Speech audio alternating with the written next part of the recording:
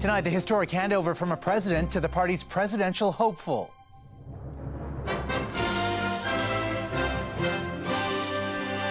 This is going to be a great week. A new beginning for the Democrats at their national convention. I stand before you now on this August night to report that democracy has prevailed. And the speech Joe Biden never wanted to give. Tragedy strikes off the Sicilian coast. After the storm was over, we noticed that the ship behind us was gone. The sunken super yacht and the high-profile passengers lost at sea. A first-hand look at the wildfire devastation and the road to recovery in Jasper. It's one of those, right? You know, we don't want to see it across the street when you're fine. Plus, the labor dispute that could stop the Canadian economy in its tracks. And remembering Phil Donahue. Shouldn't we have just a little more understanding? The trailblazing talk show host who paved the way for television giants.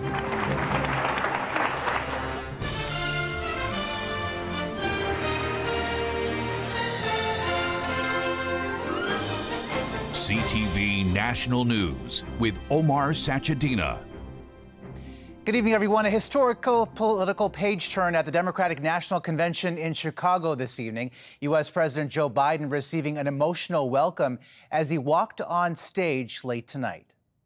And I'm not exaggerating. Because of you, we've had one of the most extraordinary 4 years of progress ever, period.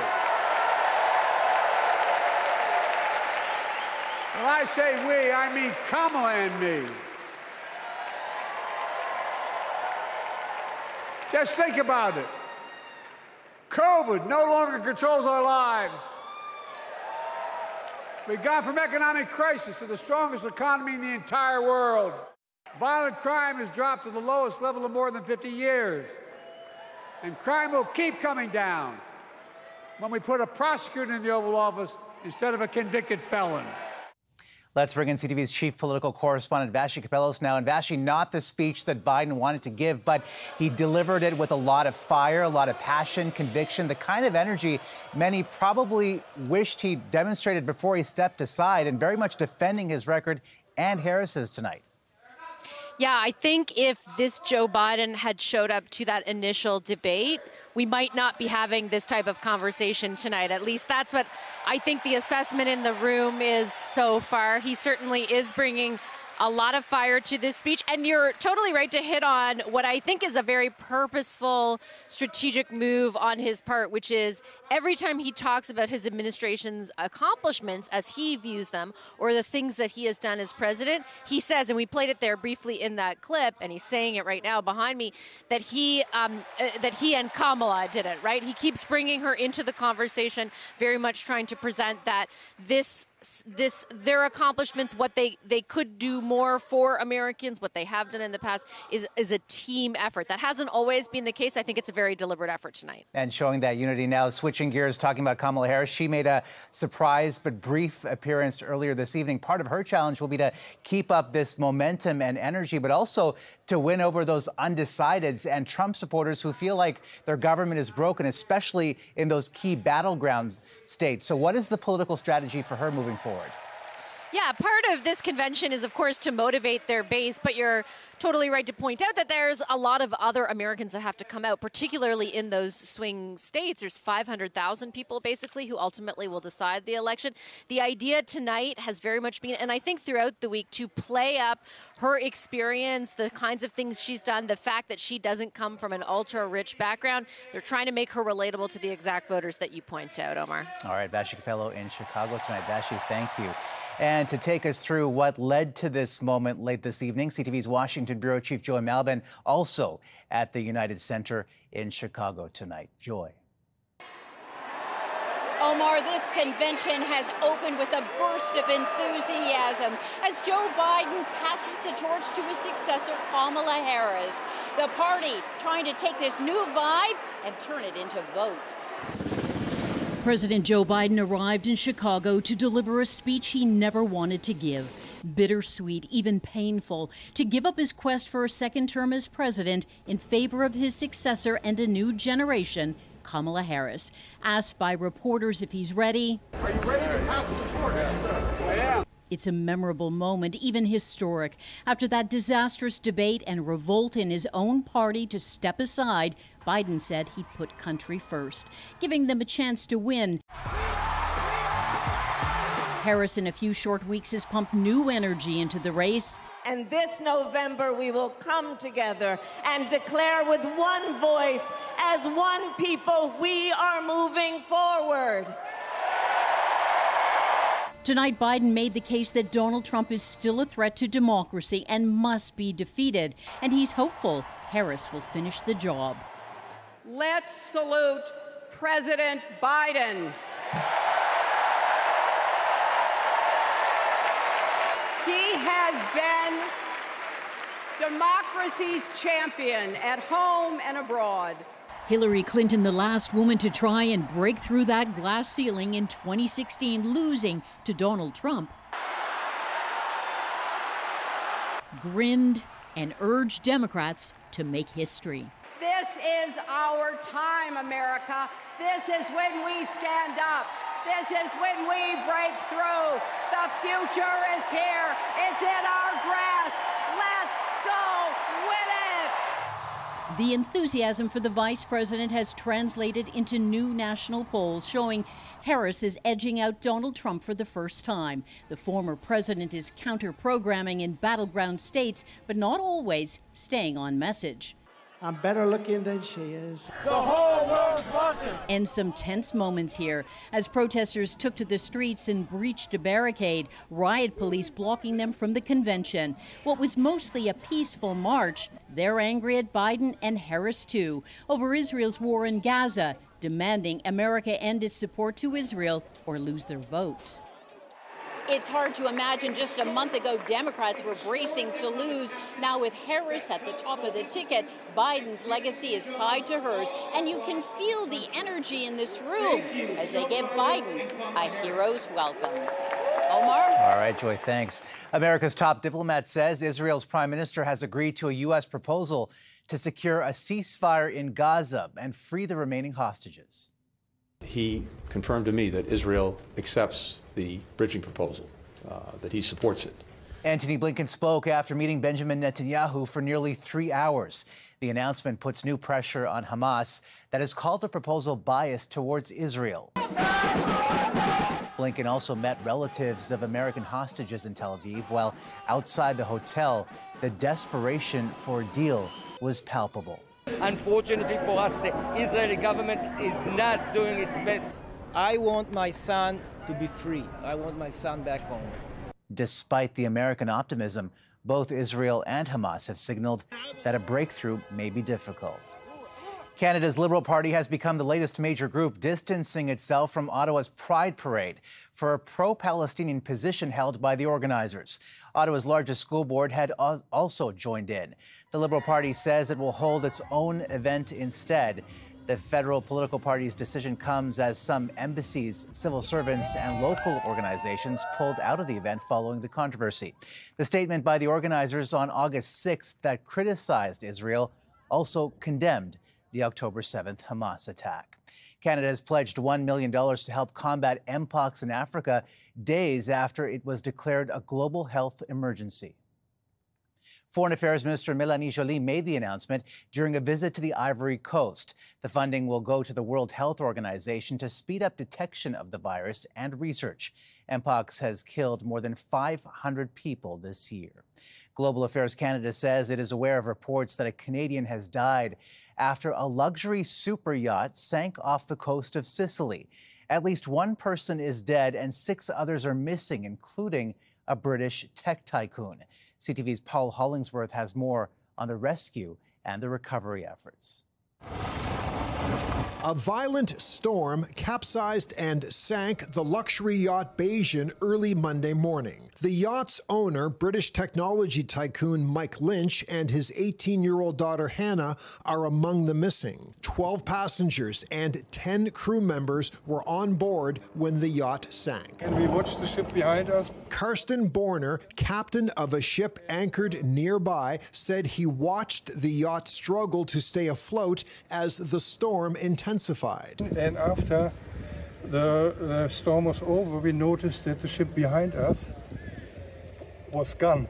To underscore the fierce nature of this sudden and violent storm this morning, one local fisherman said he was watching this luxury yacht closely and said it sank and disappeared within seconds. Borner discovered a life raft with 15 survivors from the Bayesian, including Lynch's wife and a 1-year-old baby. The baby's mother told an Italian newspaper she used all of her strength to save her child. 4 people injured, 3 heavy injured.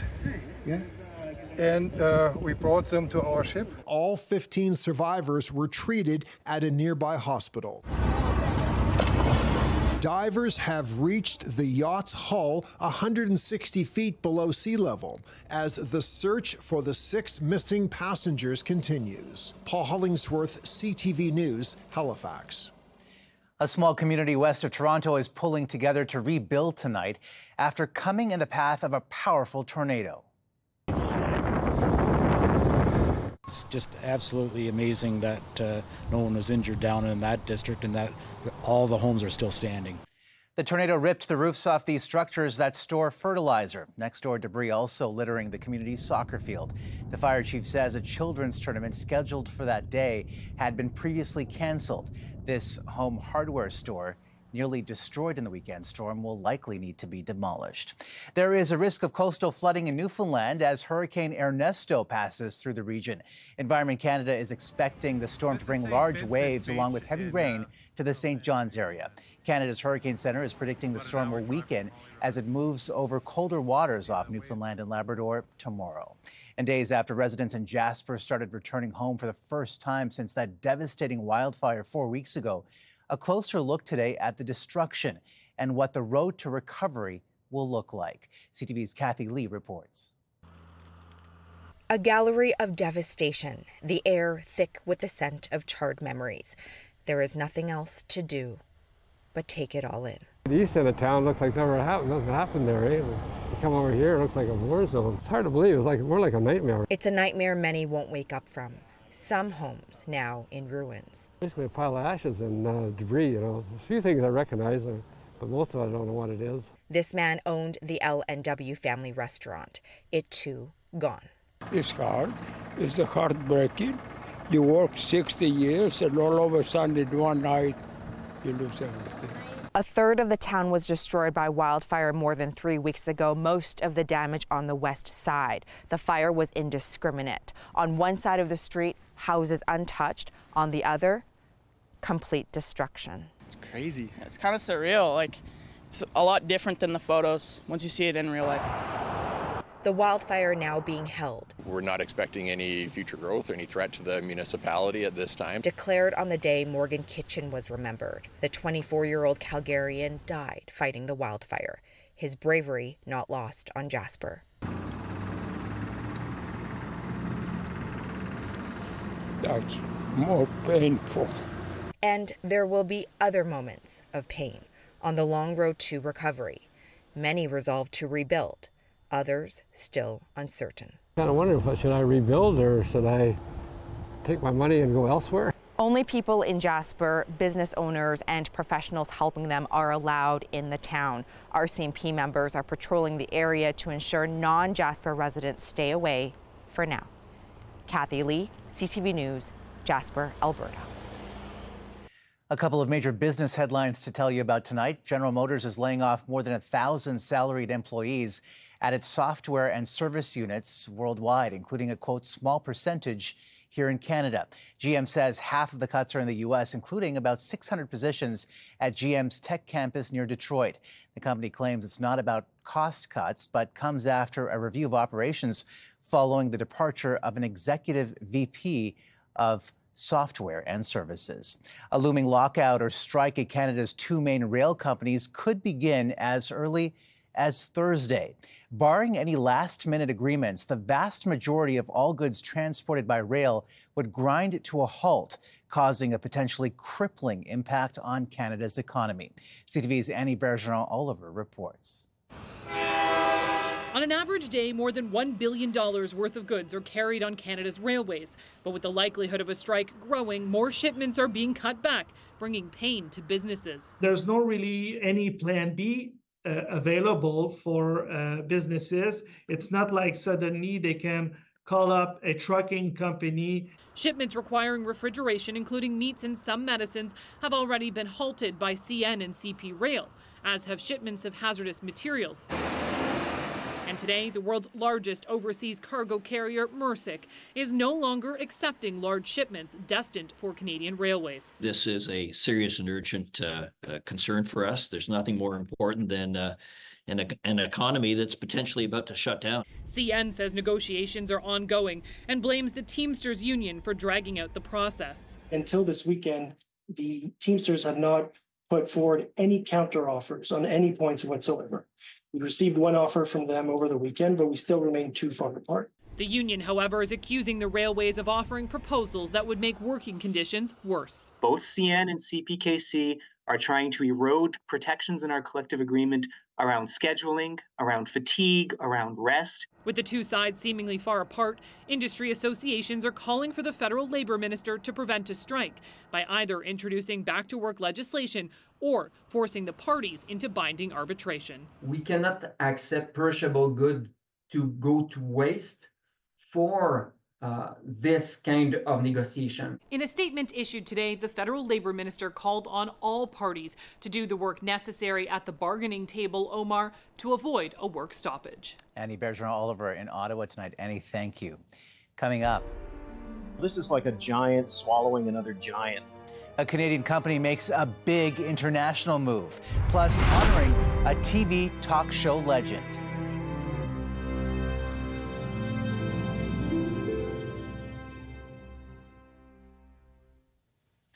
Quebec-based convenience store giant Couche-Tard has made a multi-billion-dollar takeover bid for the Japanese owner of 7-Eleven. It's a complicated deal that, if approved, would cement its status as the world's biggest player in the market. CTV's Heather Wright has the details.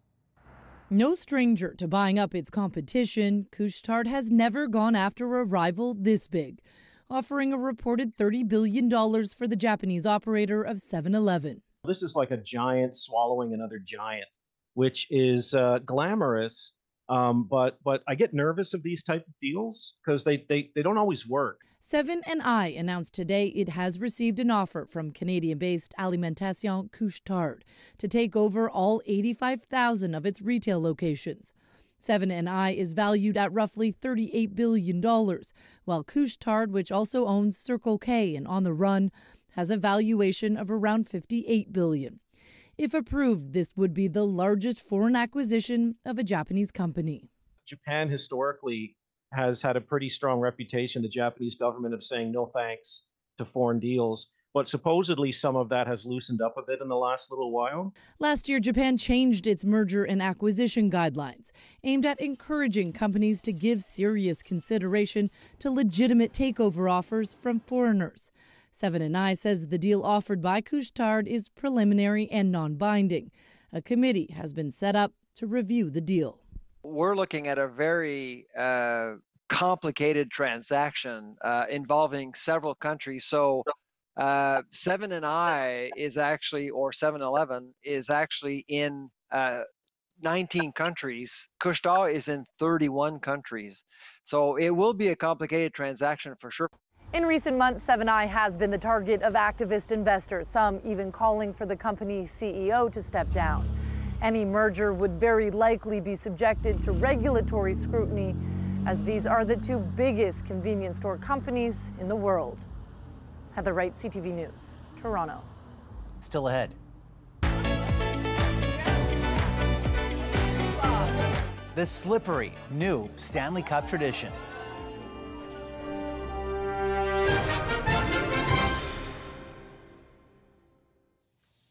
The Stanley Cup was brought to Windsor, Ontario over the weekend by Florida Panthers player Aaron Ekblad.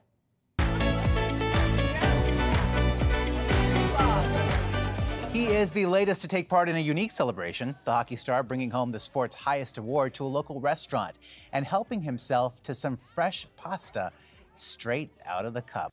Wonder if it tastes better that way. And if you look up at the sky tonight, you may be able to catch a glimpse of a rare super blue moon.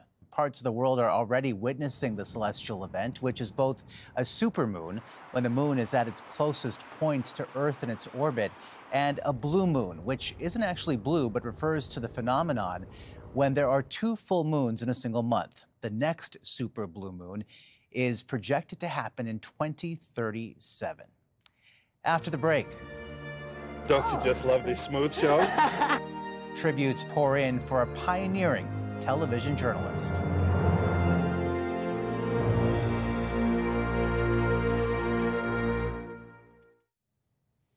The entertainment world is mourning the loss of talk show host pioneer Phil Donahue, who has died at the age of 88. Reflecting on his legacy, Oprah took to Instagram, posting this photo, writing, "There wouldn't have been an Oprah show without Phil Donahue being the first to prove that daytime talk and women watching should be taken seriously." CTV's Andrea Case has the story. The road to the Phil Donahue Show was one hard fought. Hired at a radio station in Ohio in 1957, 22-year-old Cleveland native Phil Donahue got his first opportunity in broadcasting when a radio announcer didn't show up for work, and he stepped up to the microphone. Moving from radio to television, Donahue worked as a freelancer for the CBS Evening News and later an anchor of the morning newscast in Ohio. In 1967, he launched the Phil Donahue Show. It was the first to include the audience's voice live and on the telephone. Because in my day... His show tackled controversial topics including racism, AIDS, and poverty. Donahue, as the show was renamed, ran for 29 years, ending in 1996. Oprah said, and I have the quote here, "He was the first to acknowledge that women are interested in more than mascara tips and cake recipes, that we're intelligent, we're concerned with the world around us, and we want the best possible things for our lives." She says, without the Phil Donahue Show, there would be no Oprah Winfrey Show. It won 20 Emmy Awards, a Peabody Award, and earlier this year, Joe Biden awarded him the Presidential Medal of Freedom. Married first in 1958 to Margaret Cooney, they had 5 children. Raised Catholic, he admitted he wasn't a good Catholic. They divorced in 1977. I'm upstaging you. Don't you just love this smooth show? That's how you got out of dating, huh? 3 years later, when actress and activist Marlo Thomas was a guest on his show, they clicked and were married for 44 years. The talk show served as Cupid. He went on to be a writer, a film producer, and podcaster. Donahue died after a long undisclosed illness with his family and his beloved golden retriever Charlie by his side. Phil Donahue was 88 years old. Andrea Case, CTV News, Toronto. And that's a snapshot of this Monday for all of us at CTV National News. Thank you for watching. Good night, and see you tomorrow.